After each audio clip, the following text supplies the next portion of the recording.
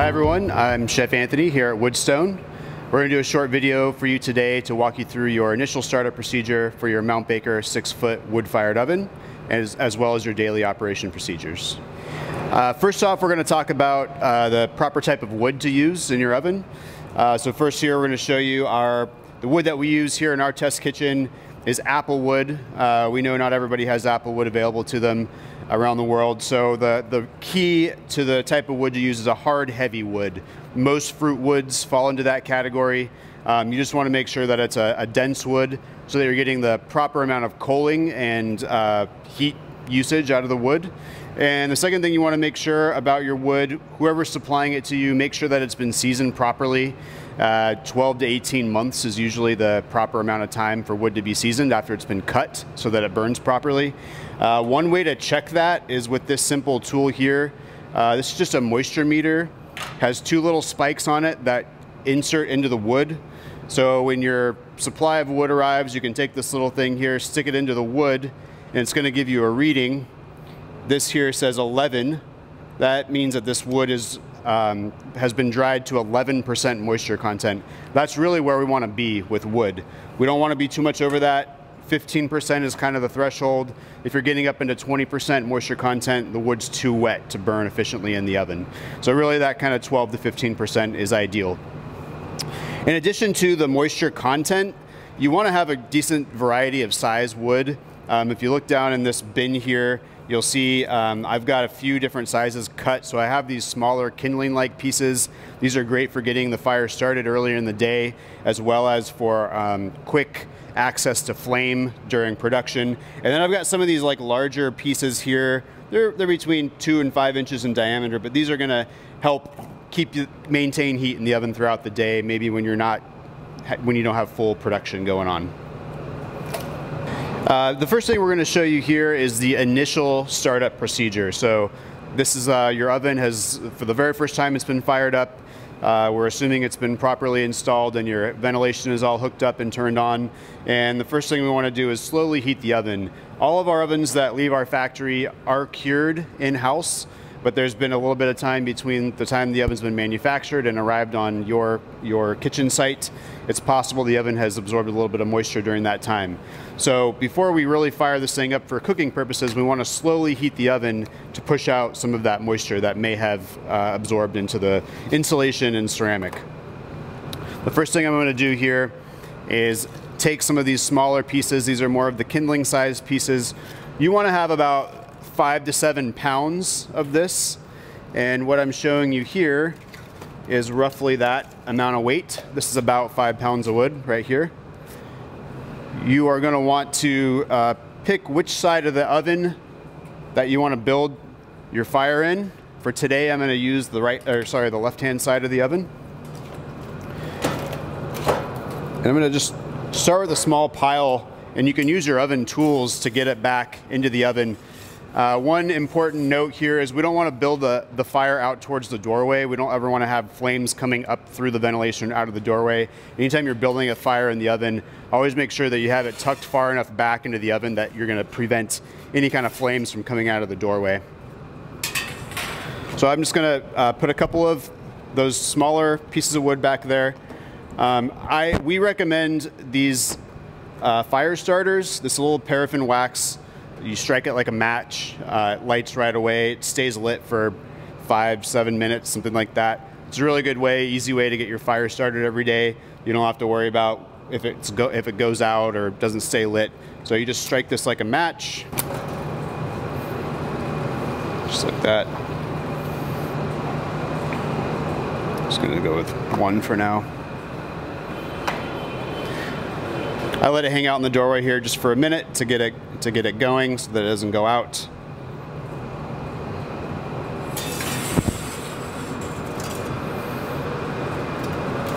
And once the flame is established there, I just use, again, my oven tool, and I'm going to tuck it right back here under the crossed logs that I set in there. I'm just going to give it a minute or two. Once those logs have caught, I'm going to add the remainder of my initial 5 pounds here. and we're gonna burn that down. This is all you really need to start the oven initially. The front of your oven has a temperature indicator down here. It's gonna read LO, that's low. Any temperature reading under 100 degrees Fahrenheit is gonna read LO. So it won't actually show a number until the floor reaches 100 degrees minimum. The first 4 hours or so, we want the oven to slowly come up to about 350 degrees Fahrenheit. This little pile here will help get us there. We'll add 1 log at a time for those next 4 hours until we bring the oven up to about 350 degrees Fahrenheit.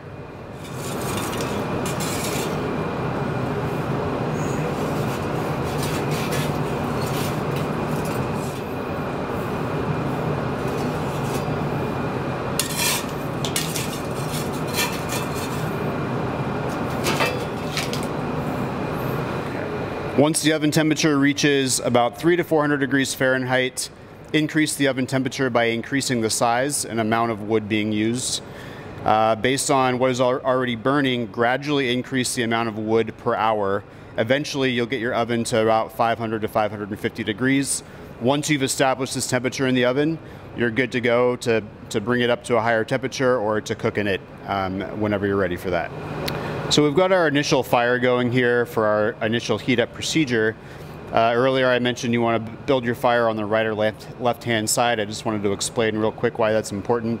The red number down on the bottom of your oven that indicates temperature in the oven is reading from a thermocouple that is located, just want to use this tool here, roughly in the center of the oven towards the back, kind of right where the end of this tool is. It's a little hard to see because it's dark in there right now. But if you were to build your fire directly on that thermocouple, you're going to get a false reading of temperature down below. So it might read very, very hot if you have a hot coal bed right over that thermocouple. So you always want to build the fire right or left-hand side so that you get the most accurate reading out of the thermocouple. So now we're going to talk about your daily startup. This is after your initial startup, your every day when you come to the oven, how you're going to start the oven and maintain temperature inside the chamber. We assume that if the oven has been shut down properly the night before, that you're going to have night doors on the oven when you walk up to it. So the first thing you're going to do is remove these night doors. It's a good idea to find a good place to store these in your kitchen that stay out of the way and can remember where they are every day. You're probably going to have a coal bed in the chamber from the night before. It's not uncommon to see some live embers in there, maybe buried down in the ash, so just be aware of that. We're not taking this ash pile out and throwing it into a garbage can at all. We want to have a safe way to dispose of these hot embers. With your tool set, you should have one of these particle shovels, just a shovel for removing the ash from the oven. That's its main use. What I'm going to do in here, I'm going to clean out the ash from the night before, and then we're going to build our new fire for the start of the day. Just going to take these embers here, grab them with this shovel. As you can see, I still do have some embers from the night before. We recommend a non-combustible metal bin to dispose of your embers. We do build a ash dolly that we use here in the kitchen, but if you don't have that, we recommend some sort of a garbage with a tight-fitting lid. You want to store it somewhere on a non-combustible floor. You don't want to put it on a wood floor or anything like that. So you want to keep it away from combustibles and off of a combustible floor.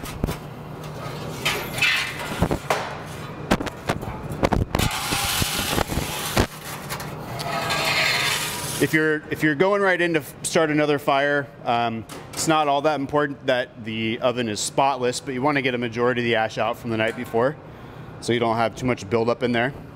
I'm going to put my lid on the ash dolly to snuff out any remaining embers that might be in there. And then from here, we're going to build our fire for the start of the day. If you've used the oven the night before, you should be starting at a fairly warm oven. It'll depend on your usage, but it might be anywhere between 200 and 300 degrees Fahrenheit to start. So think about how much wood you're going to need to get to your cooking temperature.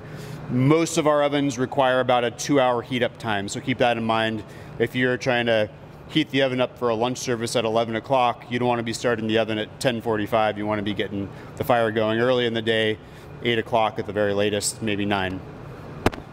So startup procedure here. If you watched our segment earlier on the initial startup, it's very much the same. We're going to start with some smaller pieces. That's why it's always good to have that variety of size logs around in your wood bin.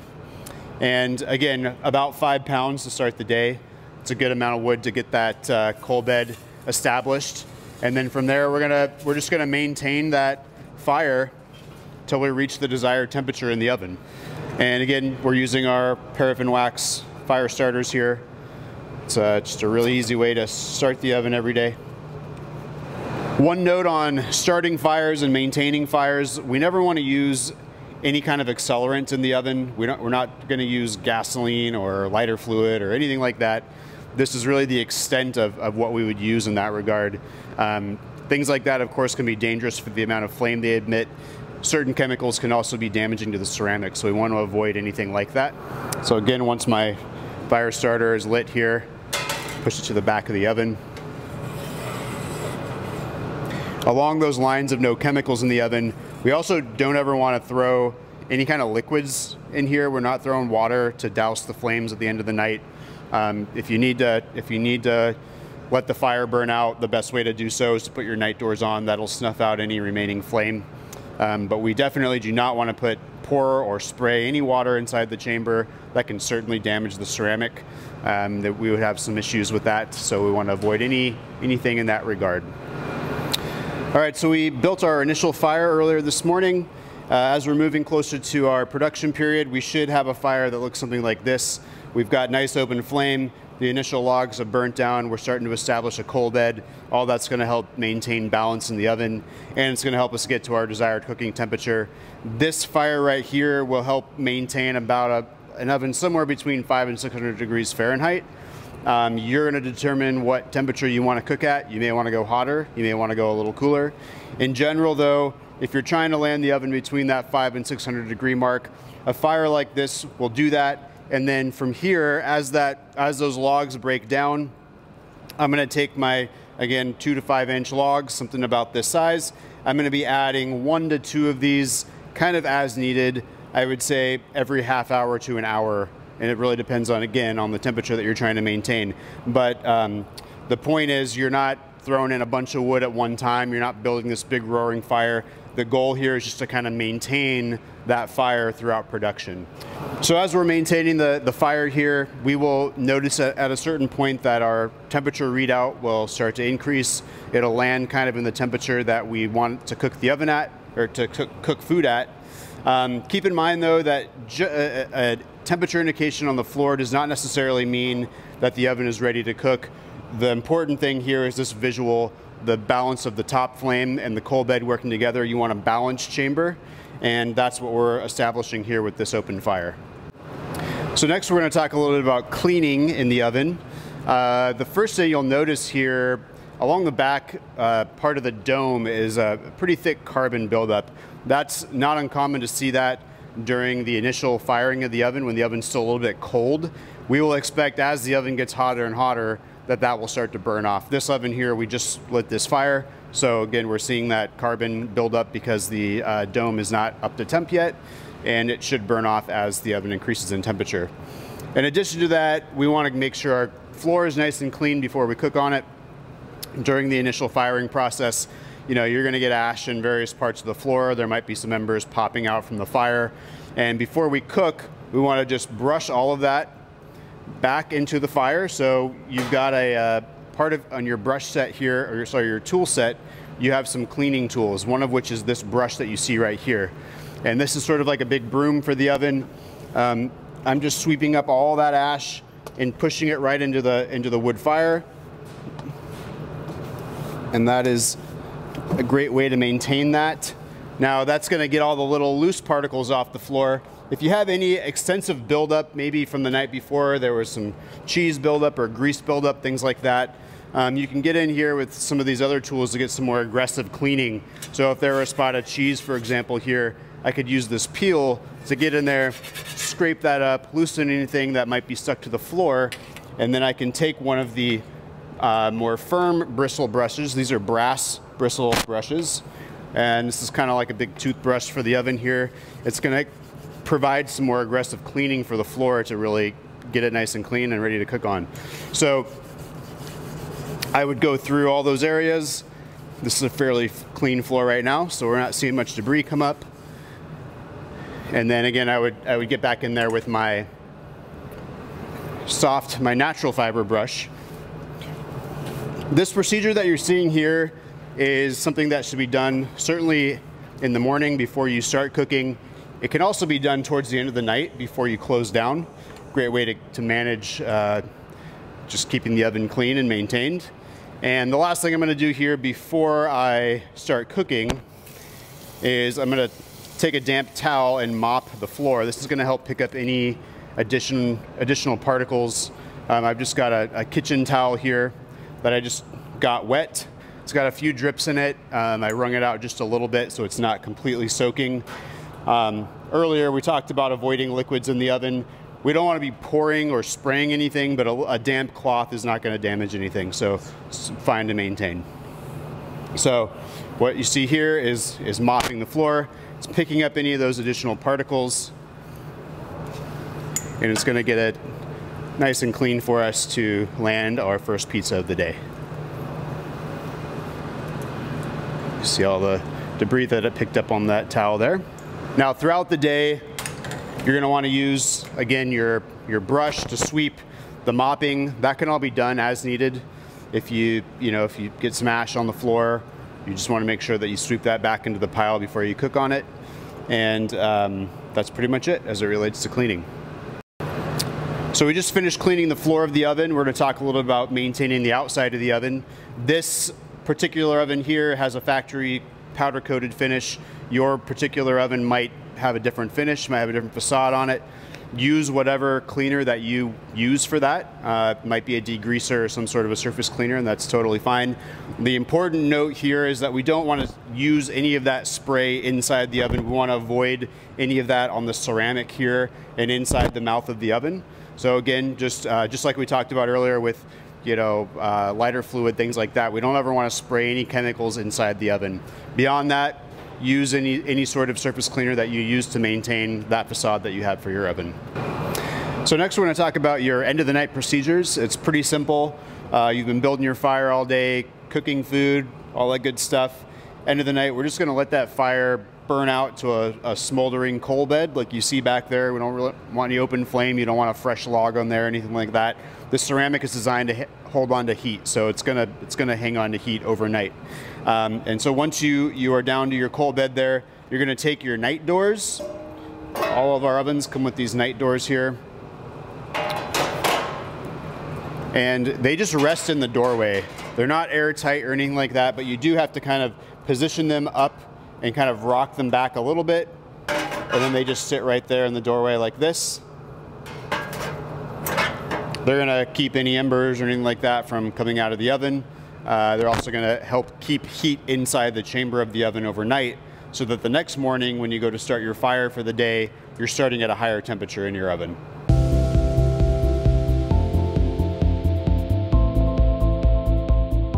So now we're going to talk about the FireDeck 6045. We're going to go through the startup procedure, which is very similar to the oven that we just demoed, the Mountain Baker 6-footer. The one difference here is the added element of a gas assist burner. So we're going to show you how that plays in with the wood fire that you've got going on. The first difference here is that you do have an on-off component that you'll have to turn on every morning for this initial heat up. First thing you do, assuming the oven's been installed properly, all your ventilation's on, all that good stuff, you're just going to turn the on-off button right here. Again, as I explained with the other oven, the top number here will read low, LO, meaning the oven's cold. Has not reached 100 degrees yet.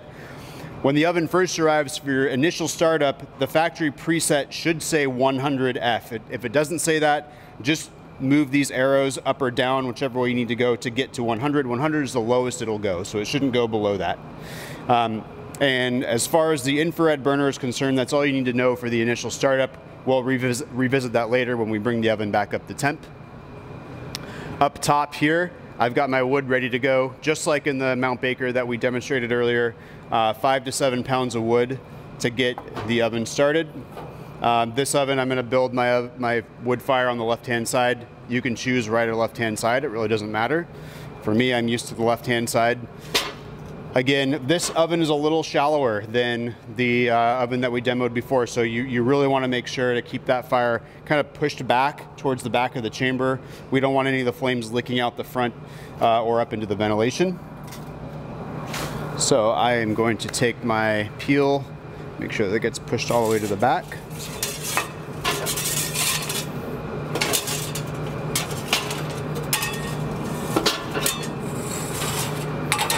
Again, taking my fire starters here. Exact same procedure as in the other oven. At this point, the underfloor burner is on in the oven because the oven's cold and it's not over 100 degrees. The underfloor burner will be on until the floor reaches 100 degrees Fahrenheit. Then that underfloor burner will shut off. We'll talk a little bit more about that in a moment when we talk about how to set the underfloor burner. The set point for the underfloor burner at 100 degrees is only for the initial startup. Once we're up to temp and once we're cooking in the oven every day, we're gonna set the floor at the temperature that we want to cook at, and we're gonna leave it there. And we'll talk a little bit about that in a moment. But just wanted to clarify that you don't need to take the IR down to 100 degrees every morning. This is just for the initial firing of the oven.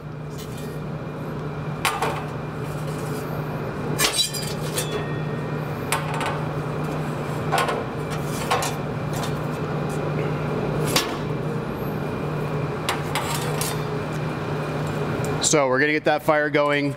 That's about as much wood as I'm gonna add for the next 1 to 2 hours. Again, we don't wanna bring the oven much above 350, 400 degrees for the first 4 hours or so.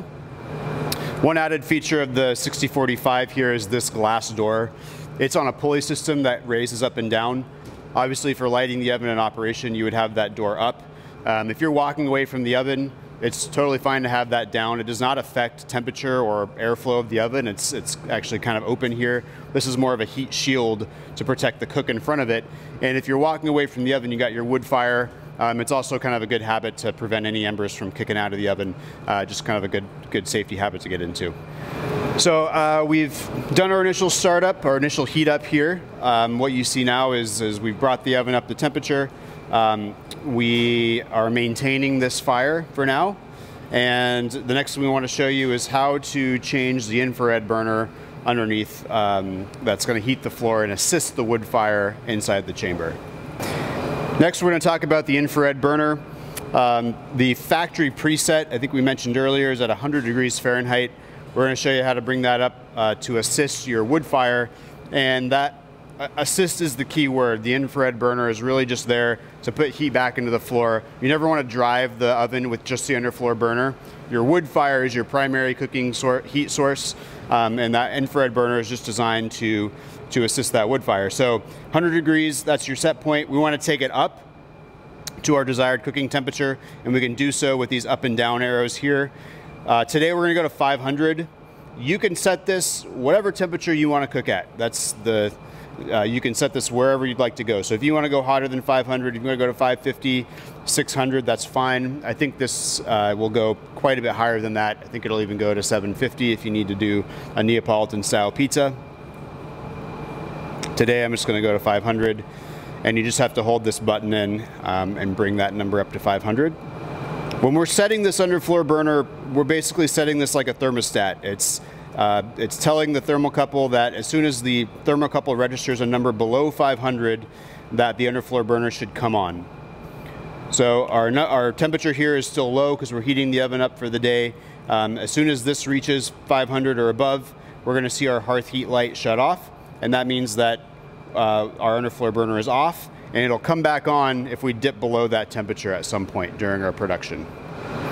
So we just set our underfloor burner to our desired cooking temperature. Our fire inside the chamber is doing really nice. It's got nice open flame. We're establishing a coal bed. That coal bed is doing a lot of work to feed heat into the floor. And we also have to maintain that open flame to put heat into the dome and to also give us top heat to finish the tops of our pizzas and to give color to our food. So we want to do that by adding a log every 20-30 minutes, about this size, is going to help us maintain our temperature of around 500 degrees. Now we set the underfloor burner to 500. That's going to be the assist for the wood fire that's going on inside the chamber. So if we're doing a lot of cooking in here and we take heat out of the floor and we drop below 500 degrees, the infrared burner comes on to assist that wood fire. And key takeaway here though is that wood fire back there is your primary heat source, and you should think of that as your primary cooking flame anytime you're doing production in the oven. So this oven here, the 6045 and the Mount Baker 6 operate very, very much the same way.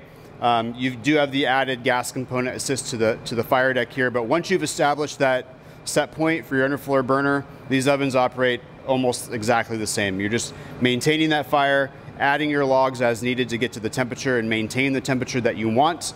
You just have in this oven the added component of that assist if you're doing high production. Just like in the Mount Baker oven, cleaning in this oven is exactly the same. We're gonna get ash and debris going on in here, and I just take my broom, I can sweep it towards the coal bed. Removal of ash is the exact same as in the Mount Baker. We're gonna remove our hot embers safely every night or every morning, put it in a receptacle that is non-combustible, and it's placed on a non-combustible surface and around non-combustible materials. Brushing, all those things are the same. You're going to use the same tools. You should have a similar tool set. And then we're also going to do the mopping just like we do in the Mount Baker. Just taking that wet rag once again, wrapping it around the head of our brass bristle brush. Again, this is not we're not pouring any water in, but we're just giving the floor a nice mop, picking up any remaining particles, dust, things like that, giving us a nice clean floor to cook on.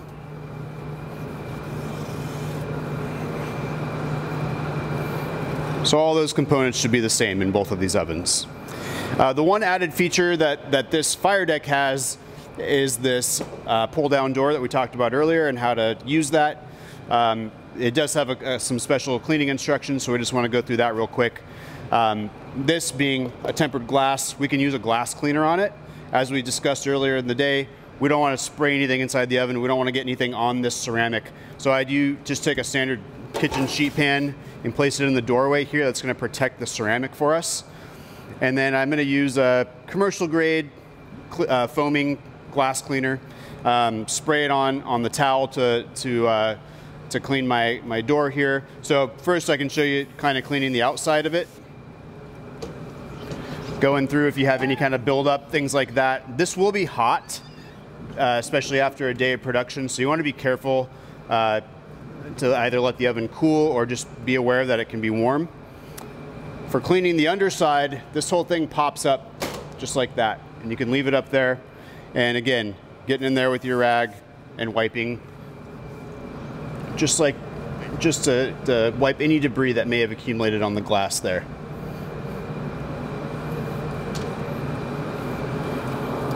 And then it pops right back down, and we're good.